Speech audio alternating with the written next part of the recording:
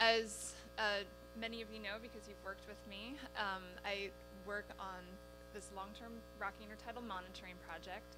And part of what we do is monitor the ochre star, Pysostocraceus, which has had some pretty severe declines in recent years due to sea star wasting disease. So a lot of you have heard me talk about this already, so I won't go into details about the disease itself, but I just want to give a brief update on what we've seen in terms of populations and recovery. So these are all of the sites going from Washington to Southern California where we are currently monitoring ochre stars, and we even have a few sites up in Alaska. And this range pretty much spans the entire range of the ochre star. And at each of these sites, as many of you have done, we count and measure. We get what we call the radius of the stars, so the distance from the middle of the star to the tip of the longest or straightest arm. Oftentimes they're not nicely laid out like this.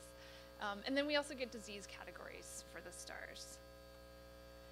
And this is a very general overview of every site where we have Pysostor data for. So let's see if I can get this to work. I don't want to poke anybody in the eye. So basically what I'm showing here are all of our sites going from north to south, and I had to break this up into two pieces because it wouldn't all fit in the long line. But these are grouped. These are sites in Alaska. These are Washington sites, Oregon, Northern California, Central California.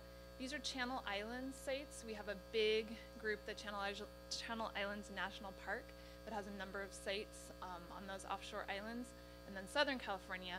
And really the takeaway picture here, so these are data going from 2000 to 2015 in both figures. And what we're looking at is changes in ochre star abundance over time. So these light colored boxes, those indicate periods where there's been very little change in the population. These dark red boxes, those are where we've seen significant declines. And this is a log scale, so these really dark boxes, that indicates that the population has just crashed. And the important thing here is this line here marks 2013, and that's when we first started to see evidence of wasting syndrome at many of our sites.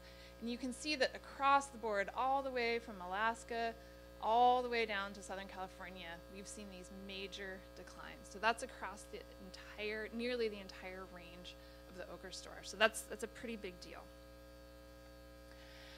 Because the theme of this forum was climate change, I thought I should talk a little bit about this potential temperature link that I'm sure many of you have heard about. This idea that that temperature could play a role in the emergence and severity of this disease has come from prior wasting events. Sea star wasting syndrome is not a new thing. It's something that we've seen primarily in Southern California. It has cropped up periodically and very well associated with warm water events, so primarily during El Nino years. And so this is something that a number of groups have looked for is a potential correlation with warm water for the current event. And the results have been kind of mixed. Drew Harvell's group, her student Morgan Eisenlord, and some others did some work both in the field and in the lab that suggested that warmer water temperatures were indeed associated with emergence of sea star wasting disease and increased severity of the disease. Ben Miner, my husband, one of his students here at Western Washington, did some lab experiments that showed that keeping stars at cooler water temperatures kind of slowed the progression of the disease, whereas warm temperatures increased the severity and individuals died more quickly at warm temperatures. Bruce Menge's group, he's down in Oregon, he kind of found an opposite result, that when they first started to see signs of disease at their sites in Oregon water temperatures were actually pretty cool and well within the range of normal. And so he sort of feels like, at least in that area, that the temperature may not have as strong of a role. And so this is something that we wanted to look at kind of in a very general way with our data. And we have temperature loggers in the intertidal at many of our sites. The temperature data is shown here with the red lines. The blue lines are piezoster abundance data over time. And again, this is going from Alaska. These are Washington sites, Oregon, Northern California, Central California, and then down into Southern California. And we started out with this looking at this very general pattern. So we're looking at many of our sites, we only survey these sites once, sometimes twice a year. So we started out by looking at annual mean abundance of ochre stars. So this is again going from 2000 to 2015. And we compared that to the annual mean temperature over time. And what jumped out right away was this surprisingly strong correlation between temperature and decline in ochre stars. And it was surprising to us because we were kind of, based on our field observations, we were kind of in the Bruce Menke camp where when we first started to see signs of wasting syndrome, we felt like water conditions were pretty much in the range of normal temperatures. And so one of the issues with looking at things on this very broad scale, so taking temperatures over an entire year and summarizing it into one value, is that that's probably not the conditions that the sea stars are responding to. They're probably responding to daily or weekly or seasonal changes. So we kind of did the next best thing that we could and looked at some of our sites. So these bars represent mean piezoster abundance in the 2 seasons that we sample sea stars at Central California sites. So the kind of greenish bars are spring surveys, and I guess they're orange here, are fall surveys. So that gives us a little bit better resolution for what the ochre star populations are doing. And then this squiggly line is mean daily water temperatures. And so if we look at when we first started to see sea star wasting disease at those Central California sites, the water temperatures, if you look at these peach colored bars, they're well within the range of normal for this period when we first started to see signs of disease. And it wasn't until later when we had the warm water blob and the El Nino event that we got these really high water temperatures. And at that point, the sea stars had already died in a lot of these places. So I guess the take-home message is that temperature likely does play a role in some areas, but it's much less clear what that role is in this event. And so this disease event seems to be more complicated than prior events. The other thing to notice here is that, and this is something that just kind of jumped out at us, is there's been this gradual decline at these sites. And we're wondering if it's possible that this disease has been around for a number of years and has been affecting these populations at very low levels that we might have missed. And then it was only later, we've got these big declines that are more correlated with when water temperatures warmed. So still lots of work to kind of get to the bottom of the role of temperature. Yeah. Do you have a question about that last one?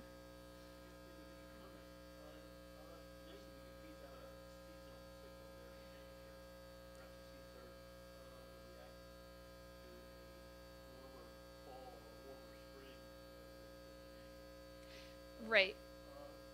Yeah, no, and that's kind of where we were trying to get with this, to see whether this, even though these temperatures are within the range of normal, if they were higher than prior fall temperatures, but that doesn't appear to be the case. Yeah, but yeah, just looking at mean temperature is not always the best way to look at things. Often it's the deviation from mean, but we did look at it both ways and it didn't really make a difference. So, yeah. So the other piece of the Peisasterocoraceous story is recovery. And some of you may have read recent reports that people are finding huge numbers of recruits at their sites, larger than they've ever seen before in the past, and this is kind of making the outlook for recovery seem pretty good, at least in some areas. And if we look at our data across this whole range, again going from Alaska to Northern California and then Central California down to Southern California, these bars are now representing the number of juveniles that we counted at each site, going from 2000 to 2015. And again, this is that 2013 line when we first started to see the disease. And what you notice is that there are some areas that have had pretty consistent recruitment for a number of years. And there are even some sites where, in this case, the darker bars are better. That's higher numbers of juveniles. So there are some sites where we've got pretty good recruitment post sea star wasting disease. But that isn't the pattern across the board. So there are lots of areas where we haven't seen a lot of recruitment. And I think this is looking even worse than it actually is, because I think some of these bars aren't showing up. But so there's that piece that even where we're seeing recruitment, it's kind of patchy in space and time.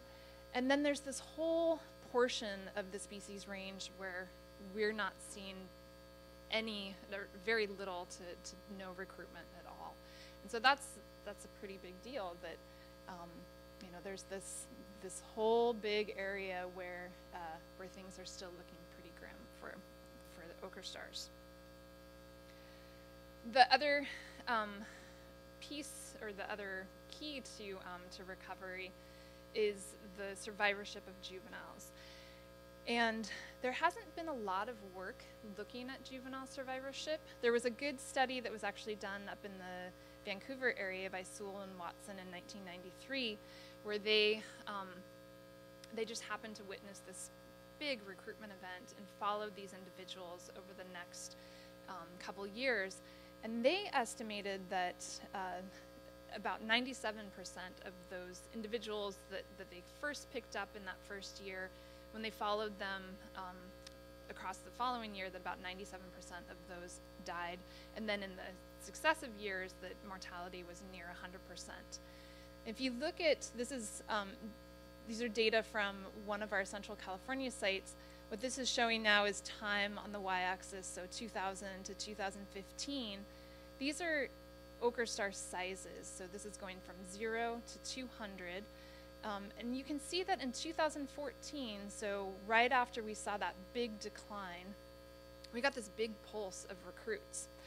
And you can see that pulse of recruits, they kind of grow up and transition from juveniles. So juveniles we're calling those anything that's about this big, so 30 millimeters in radius or smaller.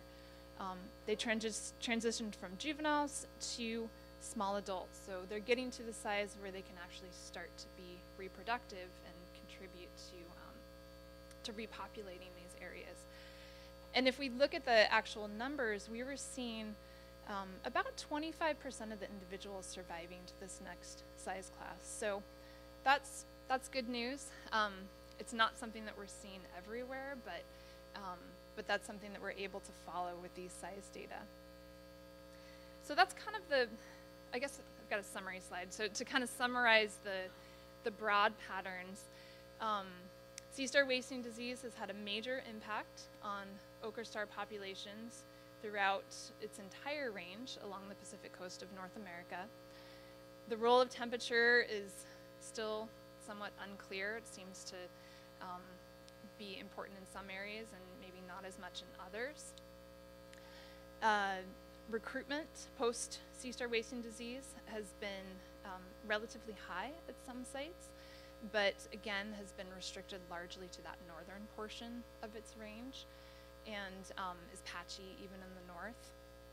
And as of now, our juvenile survivorship rates are higher than previous estimates, at least in some areas, but the disease is still around, and so it kind of remains to be seen whether these individuals survive for the long term. So the next bit that I want to get into is one of the things that we've done recently is we've gotten all the data that a lot of you have helped collect publicly available on our website. So if you go to, this is our main web page. If you go to pacificrockyintertidal.org, this is what you'll get. And I wanted to show you how to access these data and kind of use a couple local sites as examples of how we've seen variation in ochre star abundance and recruitment locally as well. So to access these data, you go to this left sidebar and you go to something called, I apologize, this is really small font, but that says Interactive Map and Graphing Tool. And then you get this page where you've got a map of all our sites. The citizen science sites aren't quite up there yet, but we will get them there. But for now, you can go to this graphing tool to find the data, and you select species count data, or that's what we'll do for this example. And then you can find the site. There's a list of all the sites. They're roughly north to south. Things get a little weird in the state of sea because of all the islands, and so you can just start, if you know your site name, you can just start typing it in and it'll come up. But we'll look at the Point Whitehorn County Park. You select sea star as the target species, and for this example, we'll look at Pysostro cracius and select all seasons, and then we'll look at a column graph. And so this is what the trends have looked like at the Point Whitehorn County Park site. We started off with pretty good numbers, so that's an 80 there, and then we saw that big decline in summer of 2014. And then there was this little blip here. So we'll look at the size data for this site to kind of explain what's going on there. So to look at size data, everything's the same except for this top option. You select species size data, and that will give you one of these bubble plots. And these are sizes from 0 to 200. So you can see in that first survey, we had this really nice size distribution with big individuals as well as some small, and then everybody pretty much disappeared 2 months later. And then we had this little blip of individuals that are in the 20 to 30 millimeter size range. And unfortunately at this site, it looks like a lot of those guys didn't survive. These dates are not spread out relative to when we actually surveyed. They're just equal distance, regardless of how far apart they are. But from this survey, so this is December of 2014, and this is May 2016. It is possible that some of these individuals were these guys that recruited sometime before December. It used to be from what was available in the literature that we thought that individuals that are about this big were 2 to 3 years old. Our more recent estimates from the field suggest that growth rates could be really variable and actually could be much higher in some areas. So, so it's possible that these guys are survivors. It's also possible that these recruited in from areas that were adjacent to the plots, or to the plot at that site. And then I wanted to show trends at one other local site because they're really different. So this is Larrabee State Park, and you can see that numbers have jumped around a lot there. This is going from 0 to 350. And if we look at the size data for this site, you can see initially we had that nice size distribution for the first couples. This is January 2014 and May 2014. And then we had the big die-off in summer 2014, although there were still some individuals around. But then we had this huge recruitment event. There were hundreds of little tiny stars at Larrabee. And a number of these survived. This was 6 months later.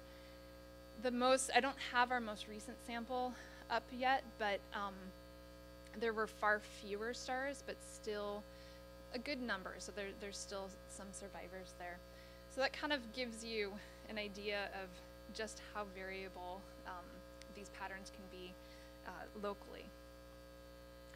And then the last thing I wanted to show you, so if another way to access these data is to go back to our main website, and we've got a link here to, this says collaborative monitoring, and if you click on that, you get a page that talks about this this collaborative monitoring, sea star monitoring effort. So we've got some information that's above here that I didn't show, and then all the groups that are doing this monitoring are listed, and here's the Cherry Point Aquatic Reserve committee, and your sites are down here, and there's links similar to what's shown up here to your sites, and if you click on those, then you get a link to a graph that looks like this, and this is showing ochre star abundance over time, and then this is Evolutionary, which I forget the common name for, mottled star, thank you.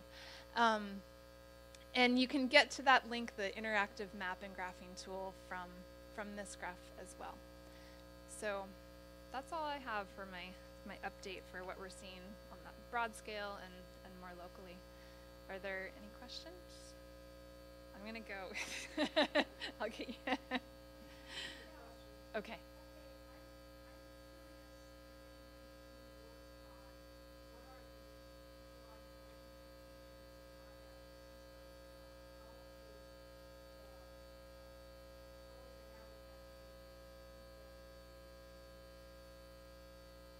Yeah, so that's something that we're doing, and it's something I've talked about in past talks to this group.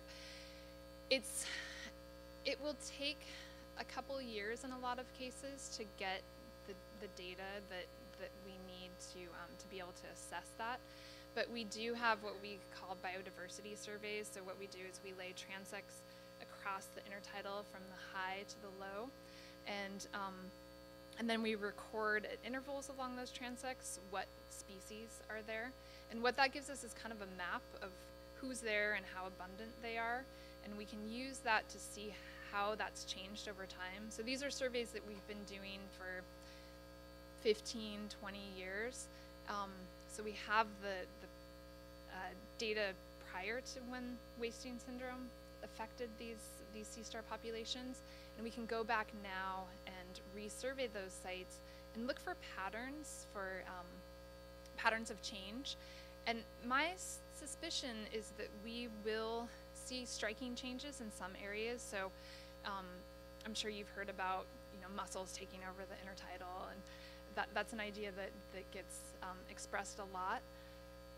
We have had a few sites where we've already seen pretty dramatic changes in mussel cover, but that's definitely not what we're seeing across the board. And so I think it's going to be really interesting to go back and look at these changes and kind of look at what other factors, because there's, sea stars are an important factor for controlling or driving patterns of various intertidal species, but there's lots of other factors that are important too. And so my guess is that we're going to see different patterns in different areas. So yeah, that's something that we're working on, and there's other groups that are looking at that as well. Yeah.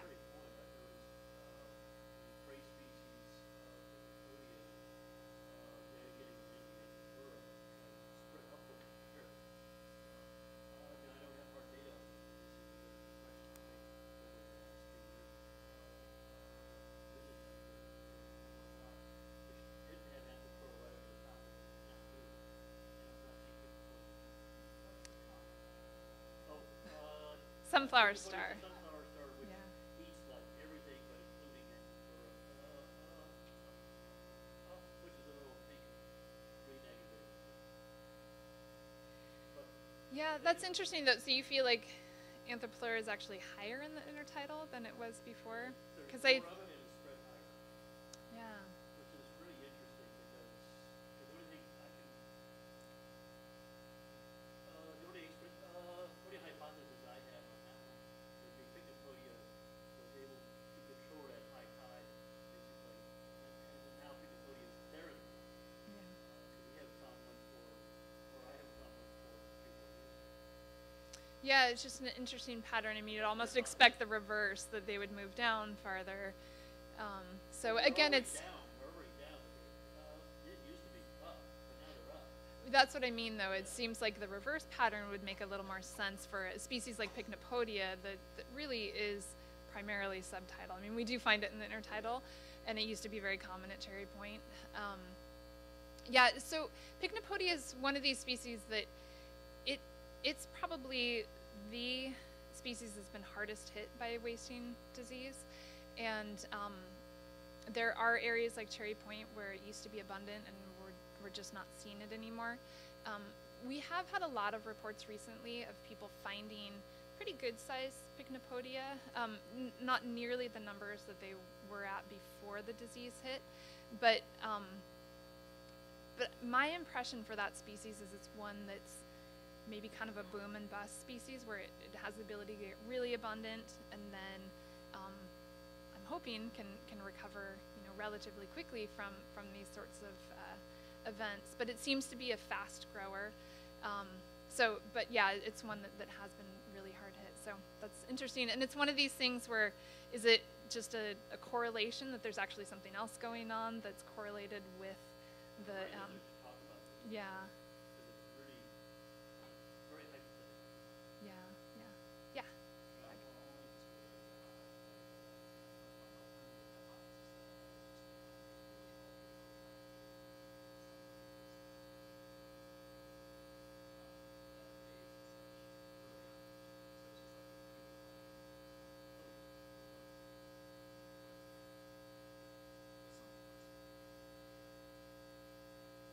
Yeah.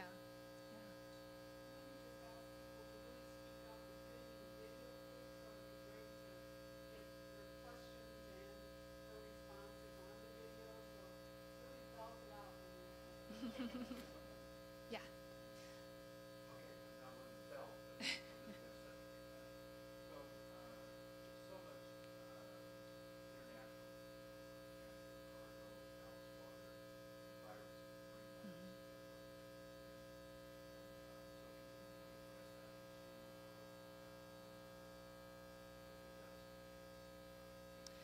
Yeah, so one of the graduate students in the lab that I work in, that was one of the, when we were initially seeing the disease emerge in various areas, because the pattern of emergence was really interesting. We first saw it on the outer coast of Washington, and then it was about, I don't know, 4 or 6 months later that we finally saw it in the inner coastal waters in the Salish Sea. And then the next big place that we saw it was down in Central California, and then it seemed to kind of crop up in Southern California. Oregon, it was a whole year later before we saw real evidence of the disease. And I'm working with somebody in BC, and he said that at his sites, it really was 2015 when they saw the big die-offs. So it doesn't seem to be something that spread, in a normal way that we'd expect from diseases, unless there were these multiple entrance points. So Monica Moritz, who's the graduate student I mentioned, she tried to look at these patterns of emergence in relation to things like temperature and traffic, like boat traffic, that would relate to things like spread by ballast water. She looked at distance to nearest big cities as, thinking about how it might be spread by humans and, in some other way. She couldn't find anything that really was a strong correlate. And, I showed that pattern of those slowly declining numbers in Central California, and that's one possibility, is that the disease was already everywhere, and then there maybe were these other factors that kind of stress the stars at different levels in these various areas. And that's really when we saw the disease crop up. There's just so much that we don't understand about the disease right now that it's really hard to make guesses about why we saw it in certain areas. And but yeah, that's definitely something that people have thought about. Yeah, and just to talk about the virus a little bit, because the cause is often attributed to this densovirus, which has been identified by Ian Hewson at Cornell. And the strongest evidence for that are these transmission studies that they did in the lab, but it's still, it's not a clear-cut story. And so for example, a lot of the individuals that weren't showing any signs of disease had pretty high levels of this densovirus. So again, there's still a lot that we don't understand about the disease, and it's very likely that it's multiple factors that are influencing